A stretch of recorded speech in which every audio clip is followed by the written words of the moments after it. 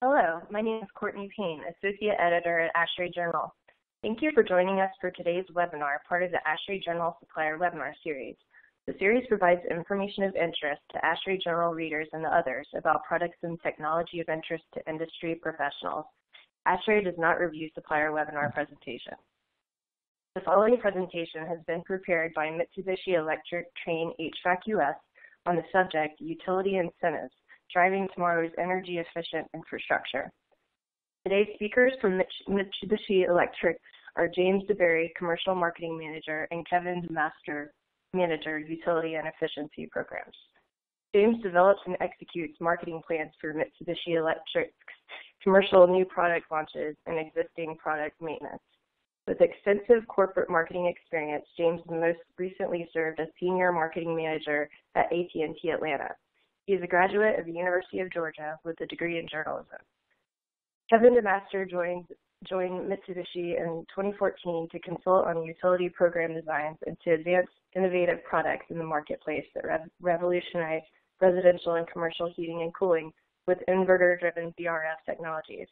He has 10-plus years focused experience delivering effective solutions with substantial energy savings achieved in the public sector. James, the microphone is all yours. All right, thank you, Courtney. Hello, everyone. Thank you for joining and welcome to today's webinar. Today, we'll be discussing utility incentives driving tomorrow's energy-efficient infrastructure. On behalf of Kevin DeMaster, I'd like to thank you again for the time you've chosen to invest in today's session, and we believe you'll find the content presented to be quite valuable. We're planning to spend the next hour discussing utility incentives and some of the trends we're seeing in the changing marketplace. We'll also present an overview of VRF technology, or variable refrigerant flow, and explore some solutions on how VRF can support utility incentive programs.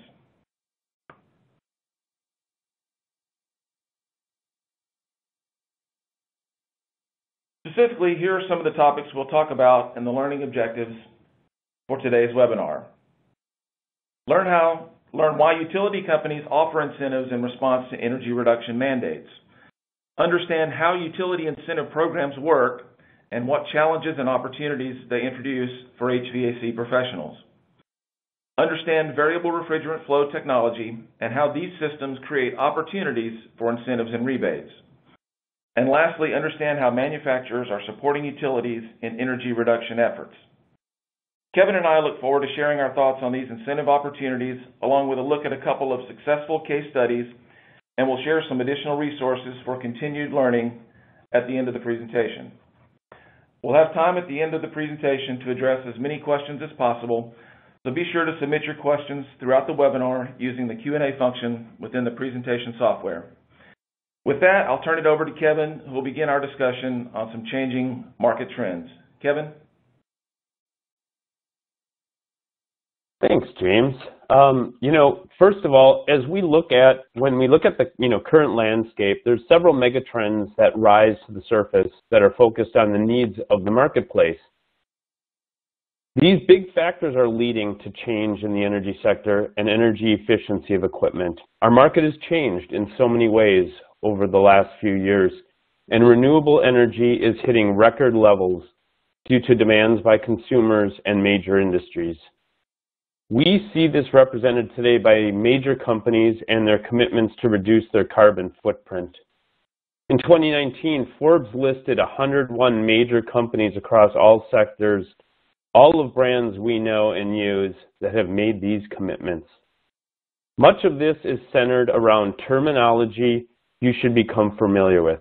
It's called strategic electrification, which aims to decarbonize the atmosphere, reduce pollution, and ultimately reduce the costs of modern comfort and technology by electrifying our commercial buildings, homes, and transportation, and powering these end uses with renewable sources, example like solar and wind, hydroelectric.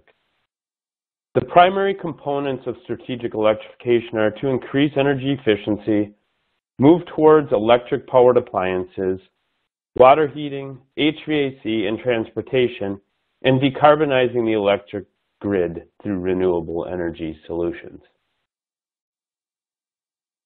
We already know that consumers are demanding energy efficiency, the energy efficiency at the residential level, and they expect the same energy efficiency for commercial built environment. In addition to appeasing consumer demand, decision makers such as commercial building owners and facility managers are making choices for energy efficient systems to meet increasingly strict codes, keep within their operational budget, and contribute to sustainable practices. For owners, there is a focused attention to reduce their fossil fuel use, both in electric generation as well as the end-use technologies in buildings. Policies in some regions of the country are actually demanding changes that will mandate change to commercial building carbon footprints and apply penalties to non-compliance. Other regions of the country are going as far as creating natural gas bans for new construction. Strategies to attract and retain tenants, as well as manage energy costs and comfort, have decision makers demanding better control through energy monitoring and the use of phone and tablet apps. The idea of building decarbonization is of a primary focus as buildings account for nearly 40% of annual global carbon dioxide emissions. CO2, which absorbs and re-emits heat, is a necessary greenhouse gas. But the scientists have communicated that excessive amounts emitted by fossil burning technologies is raising Earth's temperature and changing our environment, in addition to negatively impacting air quality with particulates and emissions other than CO2. Therefore, reducing energy loads, saving energy, and reducing the use of fossil fuel burning equipment are the most effective ways to reduce the carbon footprint of buildings. In response to this challenge, a number of public and private entities have committed to decarbonizing the built environment and constructing more sustainable buildings. We've seen a mix of voluntary and required pathways to greater sustainability. From a voluntary perspective, we see increased adoption of LEED and things like passive house programs, as well as incentives that are stretch or reach codes to build homes above code. From a mandatory perspective, there are several legislation, codes, and standards, such as the California Energy Strategic Plan and its net zero mandate, which began in 2020, where new homes in California must be net zero energy, therefore requiring all new homes to have solar systems to help achieve that.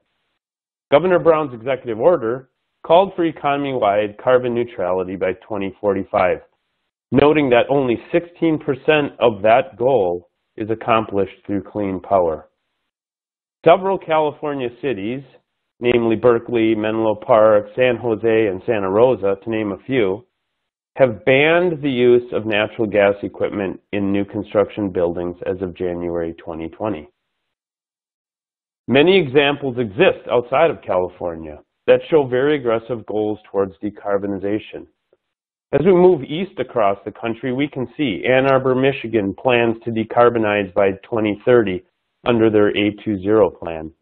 New York, under Local Law 97, will put stiff fines on 50,000 of their largest buildings if they do not meet the 80% carbon reduction goals by 2024. Also, on the supply side, we have collaboration happening between service providers in Massachusetts. The utilities participating in the MassSave Collaborative announced incentives and assistance to encourage and support builders and developers in the construction of multifamily high-rise buildings that satisfy requirements for passive house certification or a similar level of sustainability. The goal here is to create a healthier, more energy efficient, cost-effective, and durable buildings. Whether through new construction or retrofits, utility companies are offering programs, incentives, and rebates for building owners who adopt energy-efficient mechanical systems. With heating, cooling, and ventilation taking up about 40% of energy use per commercial building, variable refrigerant flow, or VRF, zoning technology has become an industry-preferred system. Before we walk through the incentives, let's overview VRF so you have some background on the technology. James? All right, thanks for that information, Kevin. I would like to spend some time talking more about variable refrigerant flow technology and how it can help solve some of the challenges in today's marketplace. Variable refrigerant flow technology was introduced in the United States over 15 years ago after many decades of prominence throughout the rest of the world. In fact, in some parts of the world, VRF accounts for over 70% of the HVAC market. Instead of moving conditioned air through ductwork to the space requiring conditioning, whether it's heating or cooling, VRF delivers conditioned refrigerant directly to that space, eliminating the requirement for long runs of ductwork, instead by using small diameter piping. This eliminates the inefficiencies that come with moving conditioned air a long distance through ducts and provides a more energy efficient, quiet, and flexible way to condition a space. VRF systems are electric powered and don't require fossil fuel combustion. VRF systems can be applied in two configurations: air source and water source. Air source systems use air as the heat transfer medium, expelling rejected heat into the air outside of a building. Water source systems use water as the heat transfer medium, expelling rejected heat into a water source typically located inside the building. Both configurations, air and water, maximize energy efficiency. Finally, due to the design flexibility of VRF, it can be applied to a variety of building types and applications. In hotels, office buildings, and any facility where some zones will require heating while others require cooling, we typically install a heat recovery VRF system that uses a branch circuit controller to provide simultaneous heating and cooling. We'll talk a little bit more about that in a minute, but first, let's talk about the differences between a heat pump and a heat recovery system.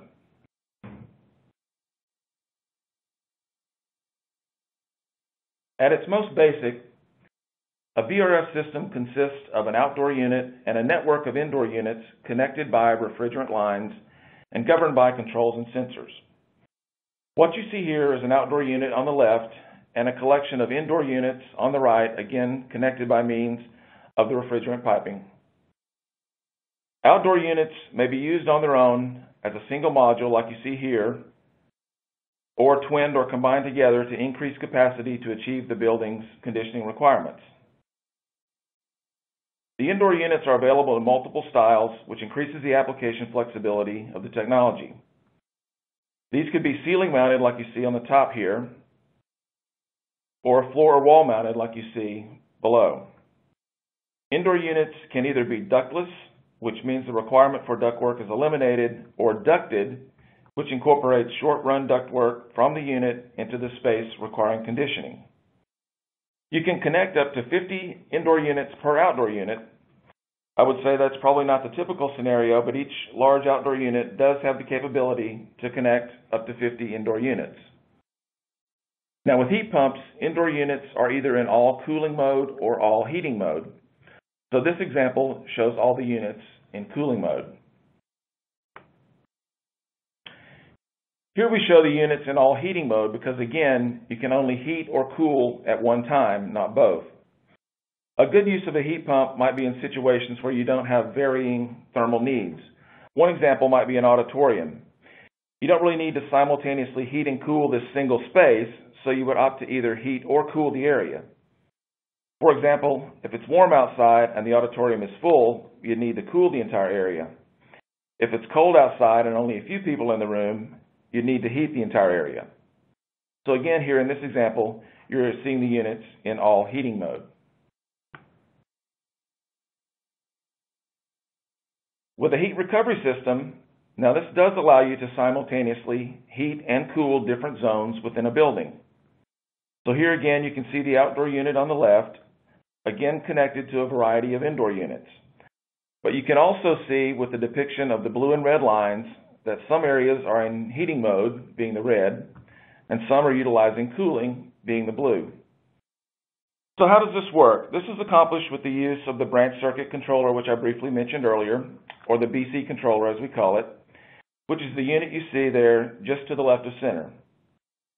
One way to look at the BC controller is like a quarterback or a decision maker. By using a liquid gas separator, the BC controller separates the refrigerant so that some areas are cool and some are heated. So each area or zone has its own indoor unit that provides heating and cooling. An example of this might be a building with a lot of exposed glass. When the sun comes up in the morning and hits one side of the building, that heat generated by the sun against the glass might require for zones on that side of the building to be cooled. But on the other side of the building, which might still be in shade, it might be necessary to heat those areas.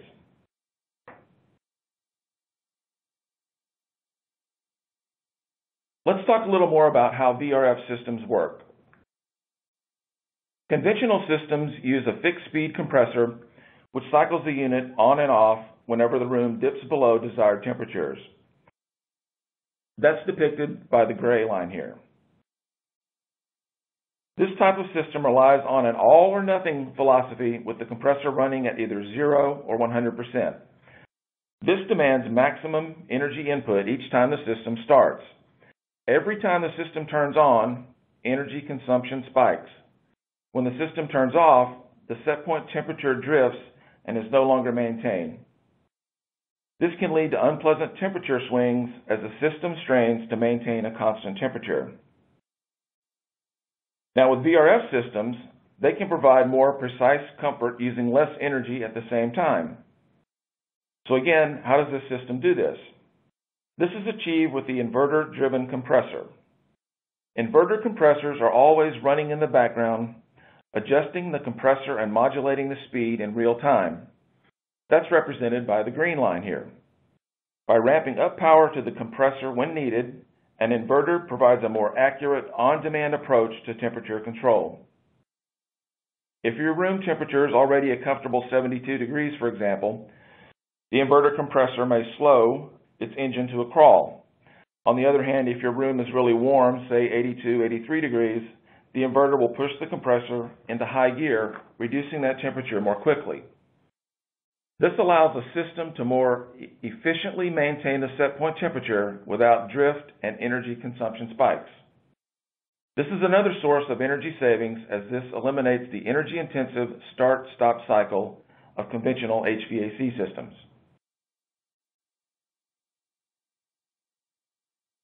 Another benefit of VRF is the ability for more precise zone control within a floor or building. Here you can see a floor plan depicted with an indoor unit installed in each area or zone. Compared to a centralized conventional system, a VRF system's indoor units are installed in each comfort zone within a building.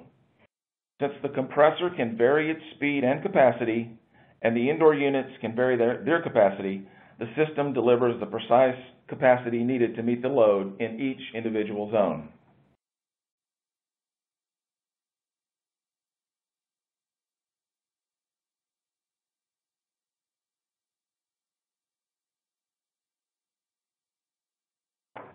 Now let's talk a little bit about VRF performance in cold climates. Traditionally, conventional heat pumps didn't perform that well in colder climates, but modern VRF systems are capable of providing consistent comfort even in extreme temperatures. Systems perform in conditions from -31 degrees up to 115 degrees. We just recently introduced a product using hyperheat technology, which is an enhanced compressor system that does deliver heat even when the outdoor temperatures get as low as -31. Modern VRF systems make strategic electrification achievable in cold climates. For example, in areas like the Northeast or Mid-Atlantic, where a large percentage of heating is provided by natural gas, propane, or heating oil. In the past, engineers and developers may have only considered those options in cold climate applications. VRF systems provide opportunities to save money and reduce CO2 emissions.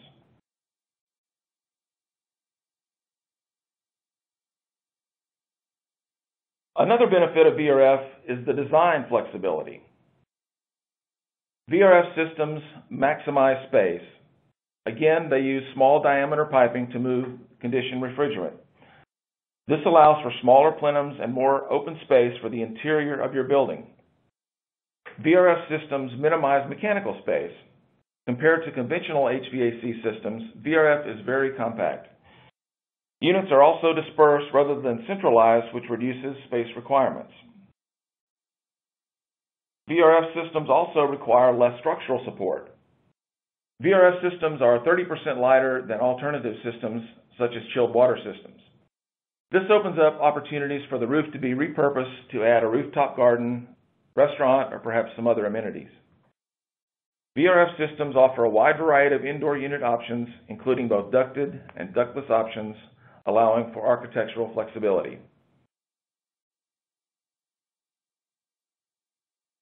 Another benefit of VRF systems is they operate at very quiet, whisper-quiet levels. Here you can see some of the typical decibel levels of various activities like an office-type environment, to a typical conversation, to even the noise levels that a vacuum cleaner or a garbage disposal might make. As you can see, some of the indoor units are quieter than a whisper level, which the whisper level comes in at 30 decibels.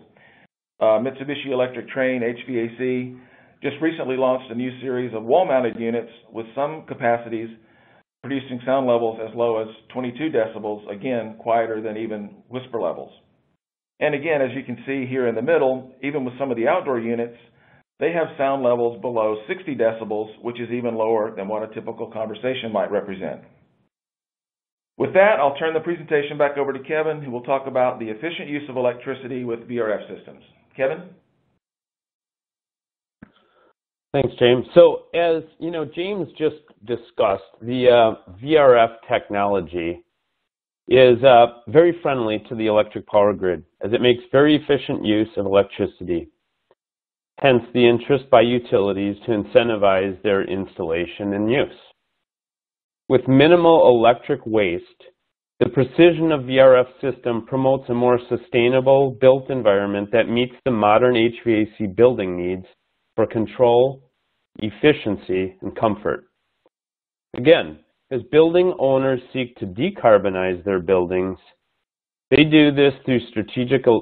to do this through strategic electrification, and the solutions for that include power building systems with electricity, drawing electricity from cleaner grids and renewable sources, increasing energy efficiency, decarbonizing and reducing pollution, which ultimately reduces costs for customers and society.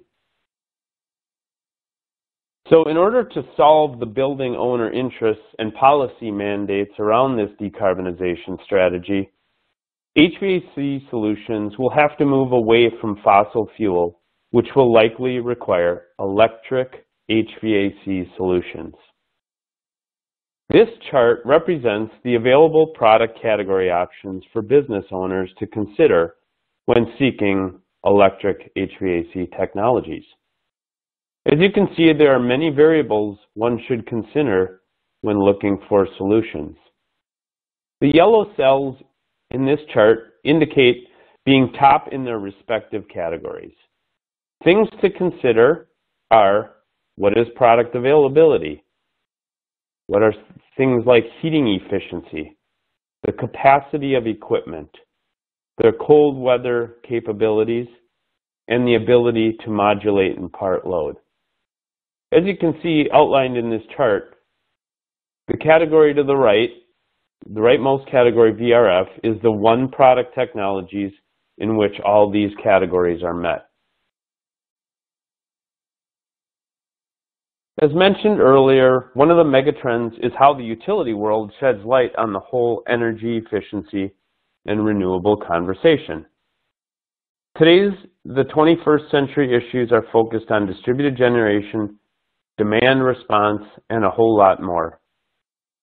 One thing that is consistent is change. Utility companies are transforming and changing their practices now as they look at the electric generation of the future. Many studies are showing that renewable sources of energy is cheaper than current electric generating assets of coal and even natural gas. Utilities that do not change could be faced with lost assets on the books that no longer meet economic sense to operate and impact their shareholders. Beyond the financial impact, the younger generation and future customers of these utilities are demanding more sustainable solutions. As these grids get greener, the electric HVAC technologies become greener as well, that collectively work to meet these decarbonization targets.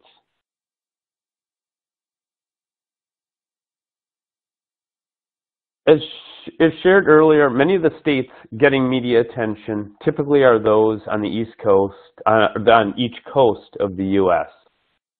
However, you can see from this chart that the top 10 states make up 56% of building emissions. Note that 6 of these top 10 states are actually located in the middle of the country, and there are plenty of initiatives happening in states around the country to address the source of CO2 emissions.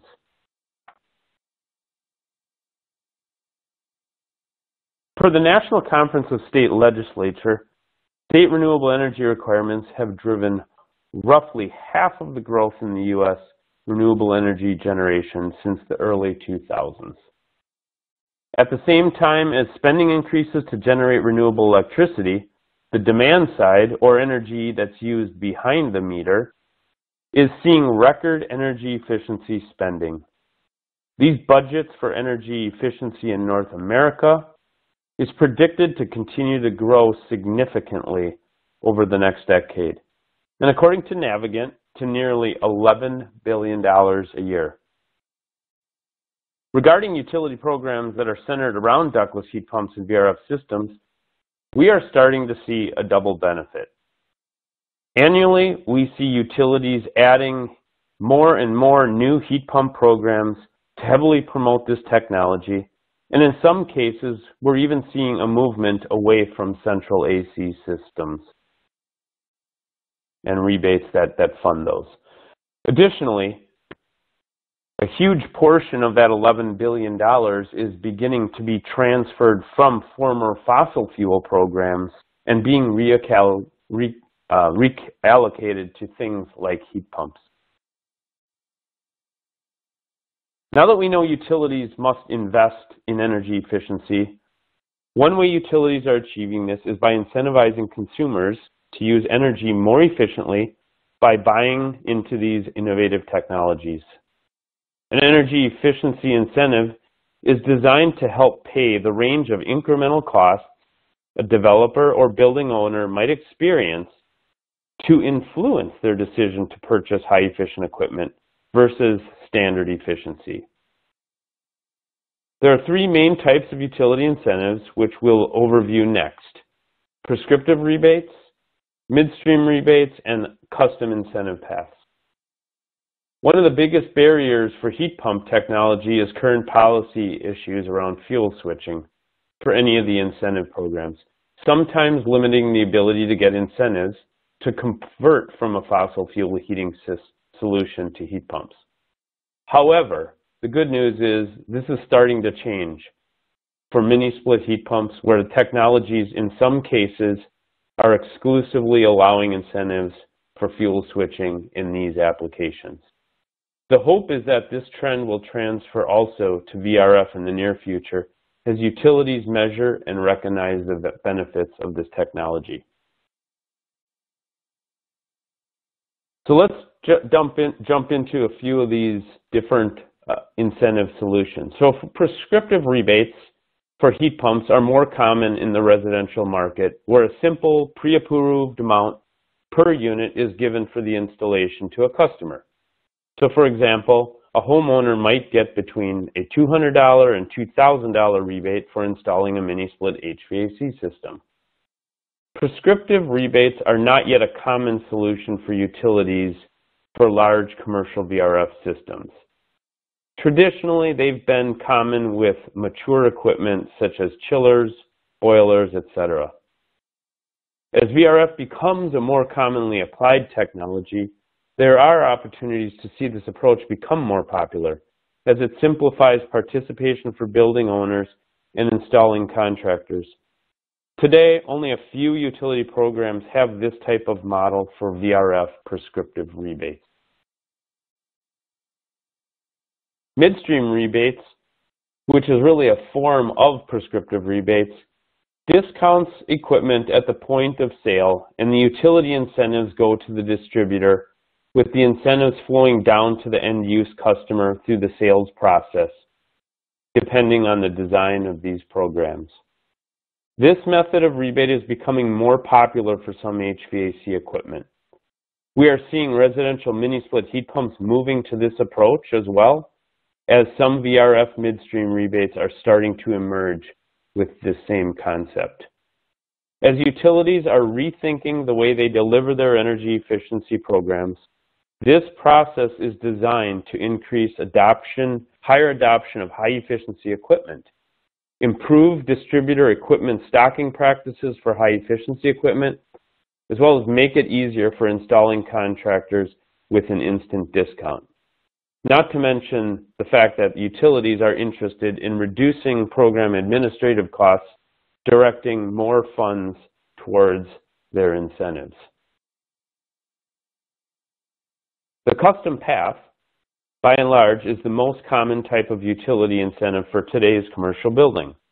In the absence of a utility having a VRF-specific incentive, the developer or a building owner will work with the system manufacturer and utility company to determine the total incentive based on projected energy savings specific to that application and building.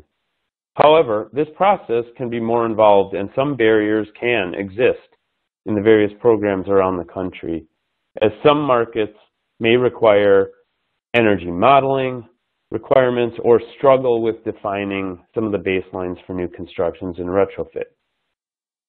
Each program has to answer the questions for themselves based on the individual utility and the Public Service Commission and the regulations behind the design of their programs.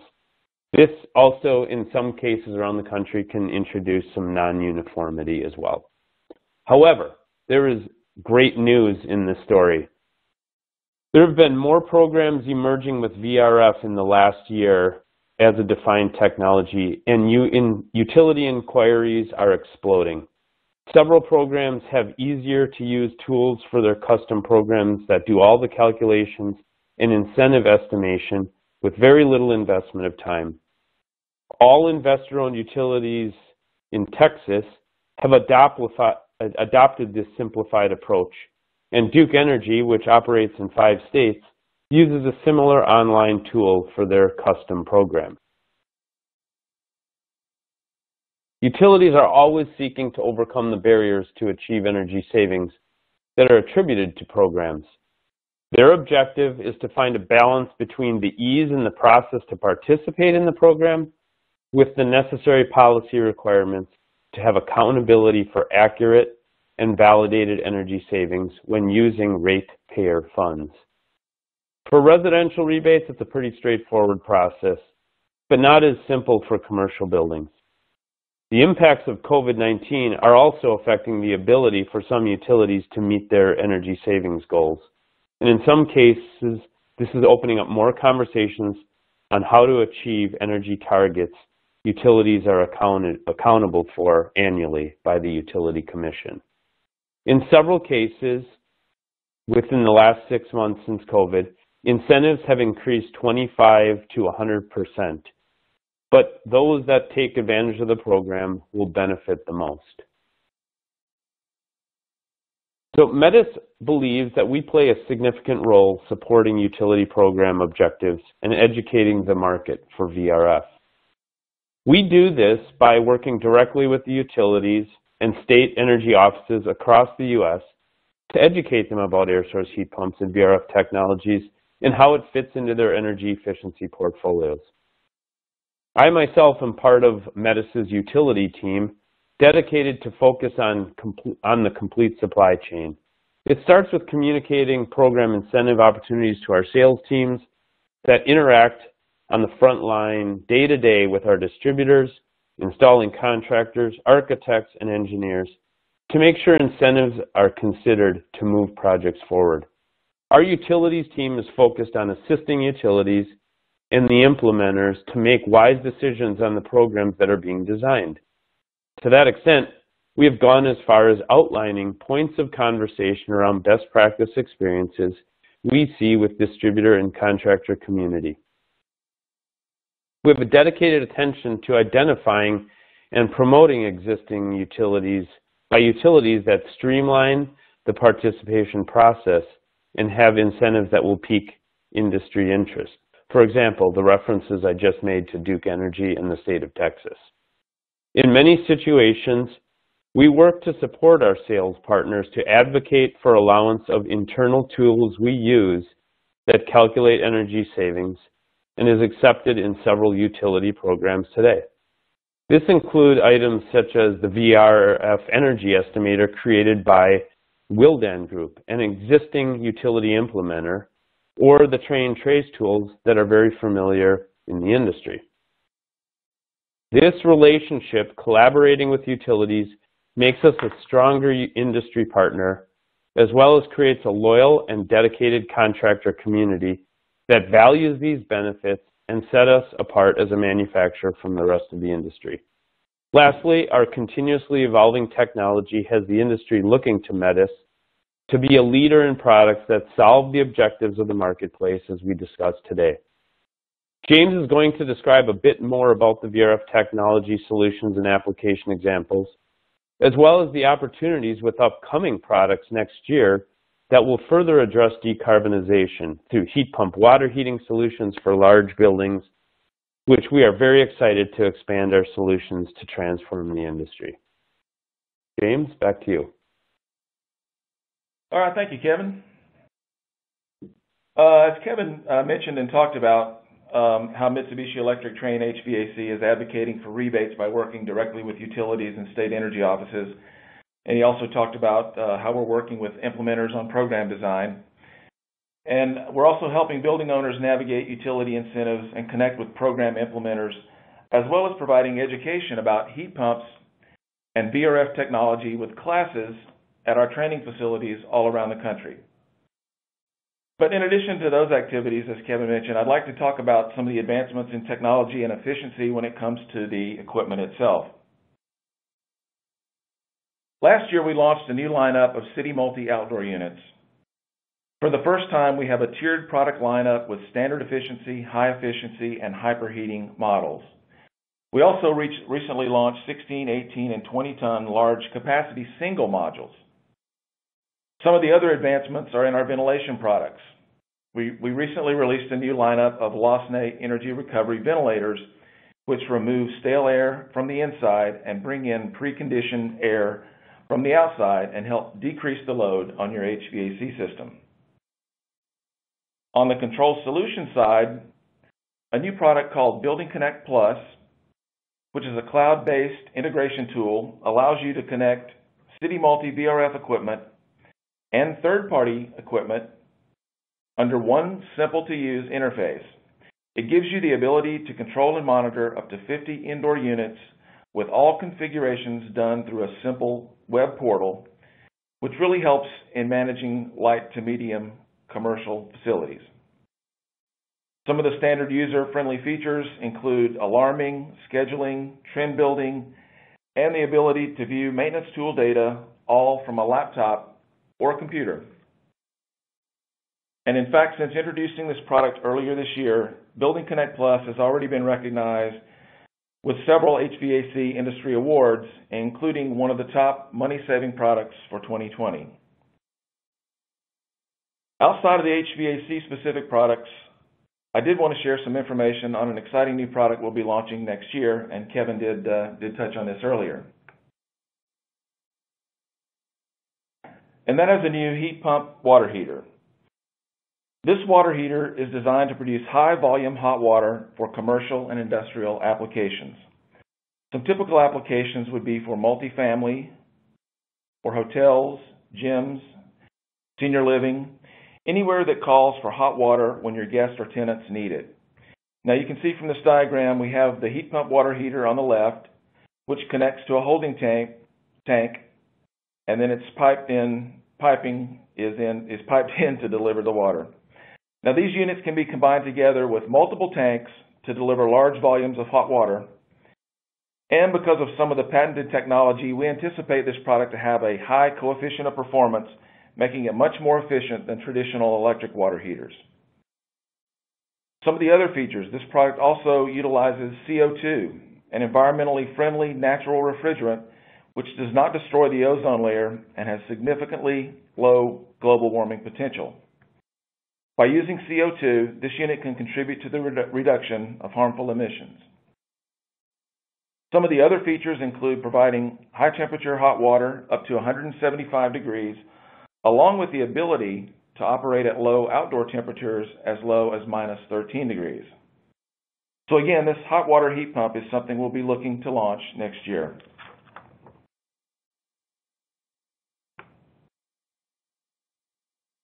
We'll now turn our attention to a couple of successful applications where VRF technology has been used with rebate programs and to help promote strategic electrification. The first is the AC Marriott Hotel in Dublin, Ohio. Dublin, Ohio is home to the renowned Jack Nicklaus Memorial Golf Tournament and several Fortune 500 companies. Luxurious and sophisticated hospitality was needed for pro golfers and those coming into town on business. Sustainability was important, so the developer was initially looking at a load-matching water source heat pump system. Mike McAmel, one of Mitsubishi Electric Trane sales representatives, knew that he could save the developer a projected $100,000 annually through the combined utilities and maintenance savings of a VRF system. For that hotel, a water source heat pump system would have required a compressor-bearing unit in every hotel room, plus more for the common areas. With the more efficient VRF system, the total tonnage was reduced due to increased system diversity. Ultimately, the number of compressors was reduced from 182 down to 19, and the total number of water pumps reduced from 190 down to 5. Now, to receive these rebates, the project team worked with a local utility company, American Electric Power, and their custom rebate program. A third-party energy modeling program was used to do a projection of energy usage. With American Electric Power's custom rebate program, they compare how much better the building's projected performance is compared to a baseline ASHRAE 90.1 building. American Electric Power pays 10 cents for the estimated first year's kilowatt hour and 3 cents per kilowatt hour to the HVAC designer. As you can see here, the developer received almost $45,000 in rebates and the engineer $13,500.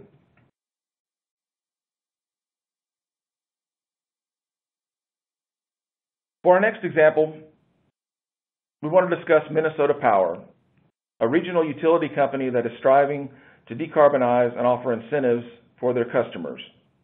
They are also working with the state to help reduce their reliance on oil and natural gas. After 7 years of failing compressors, humidity issues, frigid winters, a defective HVAC system in its Colquitt, Minnesota office had left the utility company at its wit's end. Very cold climate with low ambient design temperature of minus 20, but that design temperature was only achieved 1% of all hours within a given year. In addition to wanting to promote the effectiveness of variable refrigerant flow systems as a viable, cost-effective HVAC solution, Minnesota Power wanted to show their customers that the technology could perform in frigid winters, again with a low ambient design temperature of minus 20 degrees.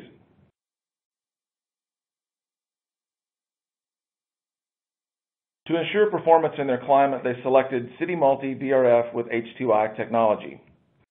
According to the HVAC engineer, Zach Weir, the system kicks off at minus 25 degrees below zero and switches to auxiliary heat from there. Minnesota Power has baseboard electric auxiliary heat. The design team noted that the auxiliary heat will rarely run based on the design of this new VRF system.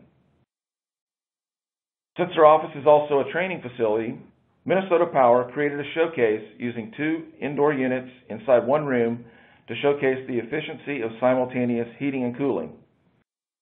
The image here displaying the side-by-side controls is used for those demo indoor units. They are hoping more of their customers make the switch to an all-electric technology such as VRF.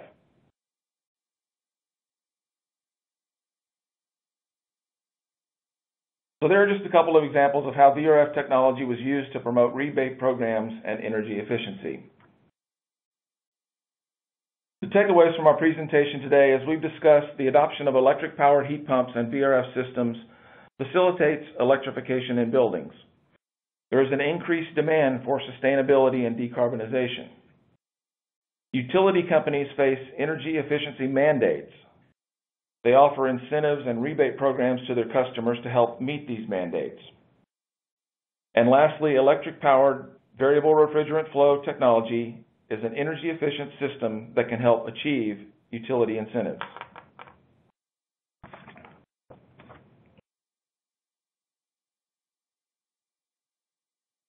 That concludes the prepared portion of today's webinar. Kevin and I enjoyed discussing some of the opportunities out there with utility company incentives, along with an overview of VRF technology and a couple of successful examples of how VRF can help save energy and save companies money with these rebates. We hope you found the information to be valuable, and we look forward to answering your questions in just a few minutes. But first, we'd like to highlight a few resources among many others available for your use after this presentation concludes. These resources include our website, which you can see on the screen here, metahvac.com, metahvac.com. There's also a link to find a VRF distributor to learn more about VRF. If you'd like to review these case studies that we talked about today or to explore other examples of case studies, here's a link to our case study library. We actually have over 150 case studies which cross a number of different types of applications, from office buildings to schools to hotels to mixed use and many more. And lastly, a link to our quarterly engineer, architect, facility manager, and builder newsletters. On behalf of Kevin, thank you again for your time and attention today. With that, for questions and answers, I'll turn the presentation over to Andy, who will be our Q&A moderator for this portion of the webinar. Andy? Thank you, James. Thank you, Kevin. Great presentation. And we have quite a few questions, which range from questions about utility programs and VRF itself. So let's get started. For commercial building, when do you typically have to start applying for incentives with a utility or to obtain rebates?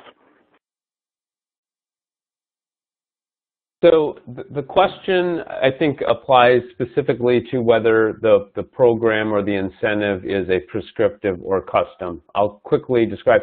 A prescriptive incentive or rebate, as I mentioned, is something that just gets paid on a per unit basis. And those types of incentives are applied for after an install. And usually those rebate submittals must be in usually anywhere between 30 and 60 days after installation. However, as described in the presentation, most of the programs for commercial buildings are going to rely on a custom program. Custom programs require pre-approval in those types of incentive applications. The reason for pre-approval is for a couple reasons. Number one, that the utility can make sure that there's funding available and that they can reserve funding to check the viability of the product solution, of the VRF application into a facility.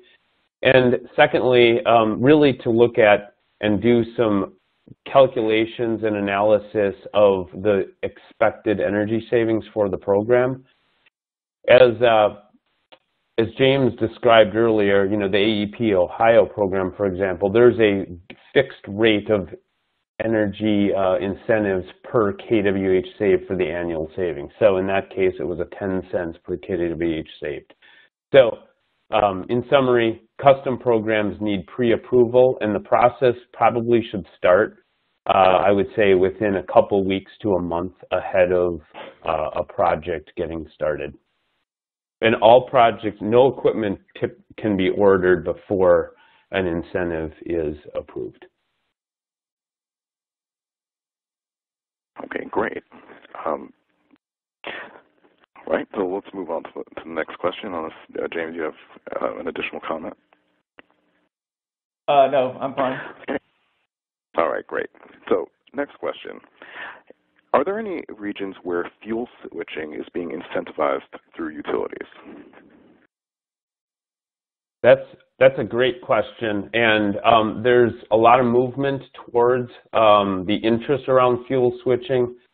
A lot of these are still policy issues that the utility commissions are trying to struggle with because of the issues with moving off of one type of fuel and so disadvantaging one utility and advantaging another utility. But there are examples where we've seen this happen, and where I would say this is happening predominantly is you see some of this happening in the Northeast. We've got some in California, depending on the utility.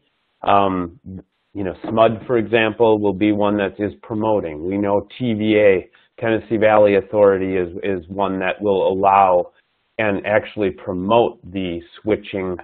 Most investor-owned utilities are not quite there yet. However, in the state of Illinois, about 2 years ago, mini split heat pumps for residential application were allowed for fuel switching. So they were allowed to participate in the incentives regardless of the fuel in the existing home. The state of Wisconsin's midstream program just went that direction this last April. And again, mini splits being the only technology that's allowed for fuel switching. And we're starting to see a lot more conversations happening around this, predominantly, you know, throughout the country, but I'm hearing more of it in the Midwest even, where things are not as progressive. So it's happening. It's starting to occur. Okay, fantastic. This next question, and actually it's part of a series of questions with regard to indoor air quality and ventilation. So here's the most basic question. How is outside air introduced into the building with VRF systems? Yeah, I'll start with that one, and if Kevin has anything he wants to add. I mean, we have, as I mentioned earlier when we talked about some of the technology advancements in our equipment, we have a number of different ways to bring in fresh outside air. I mean, we have the premises dedicated outdoor air system, which is a rooftop ventilation product for large commercial applications. We also have as I mentioned, the LOSNA units, which bring in fresh air and eliminate the stale air from the inside. And then lastly, we also introduced last year a ducted outside air unit, which is another way that we can improve indoor air quality by bringing in fresh air that can be temperature controlled.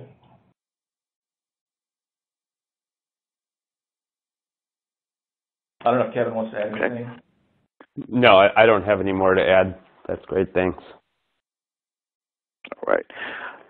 This next question is not about ventilation, but still about creating indoor air quality. So what levels of filtration are available with VRF?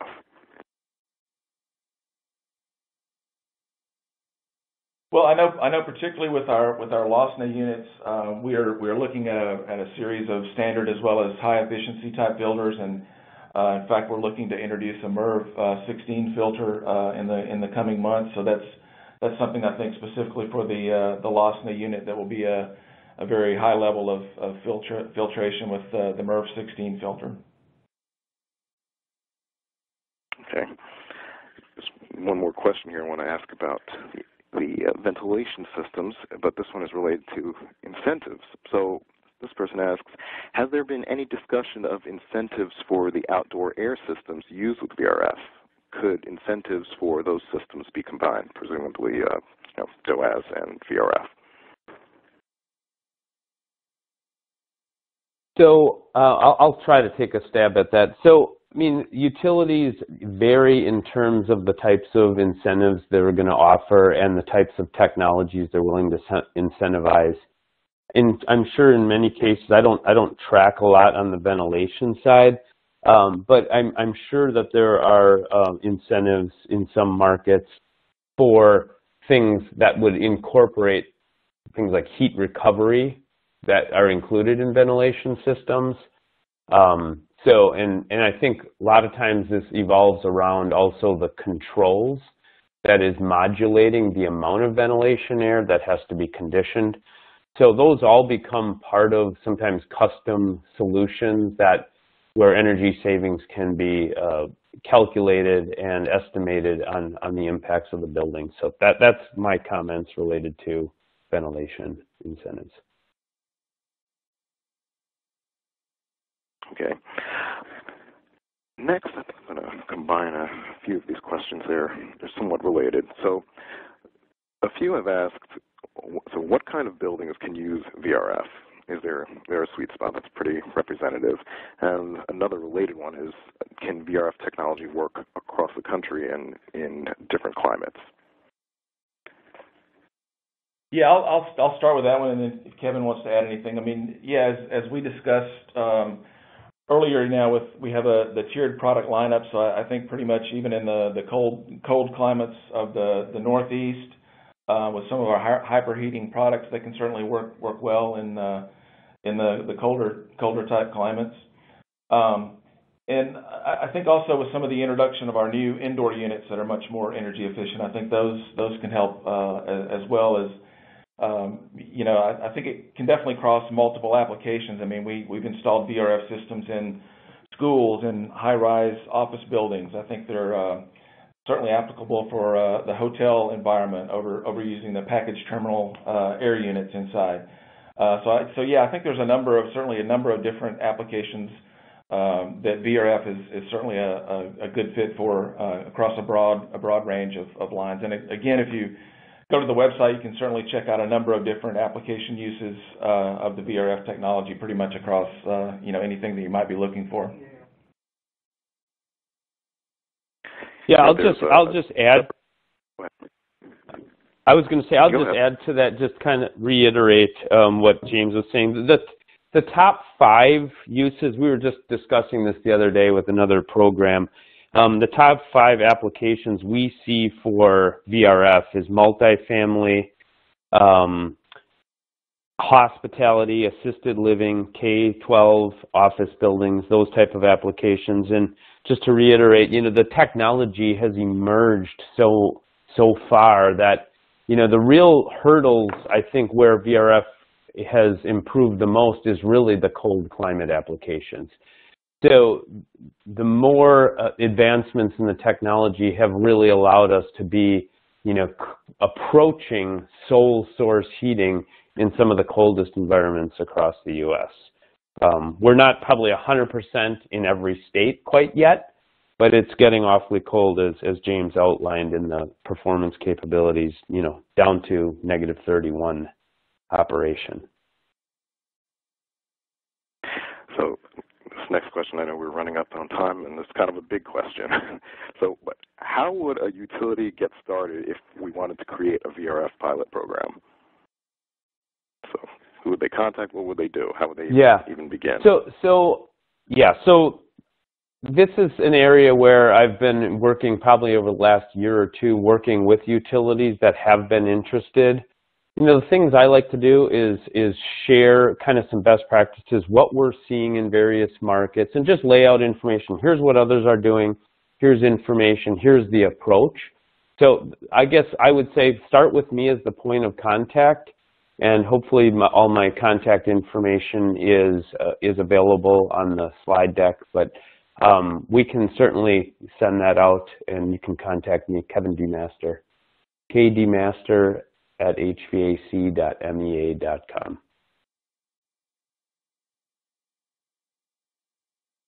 Okay, great. Let's see, 2:59. So, James, you want us to take one more, or I think we should wrap it up? Your call. Sure, we can take one more, sure. All right. Okay, so let me it's another kind of a basic question, but what are the differences between VRF and a multi-split system? Well, again, I think with VRF, I'll take the first shot at it, and I'll let Kevin answer. I think certainly with VRF systems, when we talked earlier about the heat recovery systems, I mean, the great thing about that system is you're able to install basically one type system, and you're able to heat or cool simultaneously within the same space. I know there's certainly some different limitations with mini splits. I'm not sure if Kevin's had much experience on that, but I certainly think from my perspective, the VRF technology, as Kevin mentioned, has come a long way, and I think it's certainly a good application for a number of different office buildings and schools. And Kevin, I don't know if you have anything you'd like to add. I think just kind of in closing here, some of it is a terminology issue.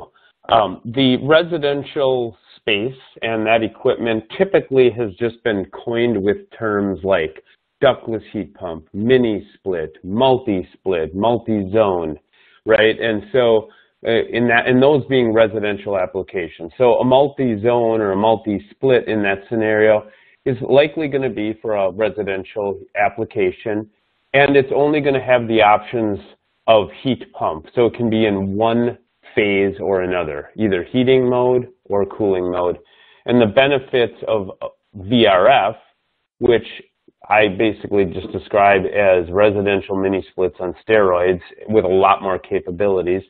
You have enhanced features and capabilities on commercial grade equipment to do things like simultaneous heating and cooling that you don't have with a residential product. So, they're all variable refrigerant flow in terms of how the equipment works using the inverter compressor.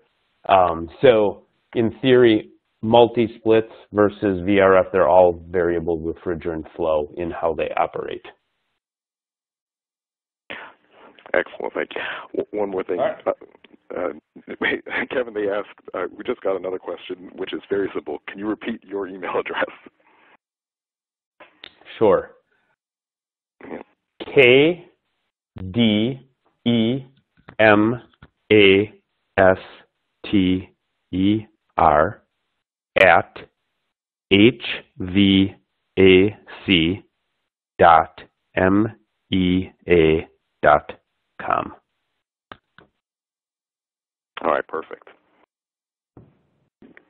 All right, thanks, Kevin. Thanks, Andy. That's all the time we have for today. Kevin and I, again, appreciate everyone's time. We hope you found the information useful, and on behalf of ASHRAE Journal, thank you again for joining us, and have a great day.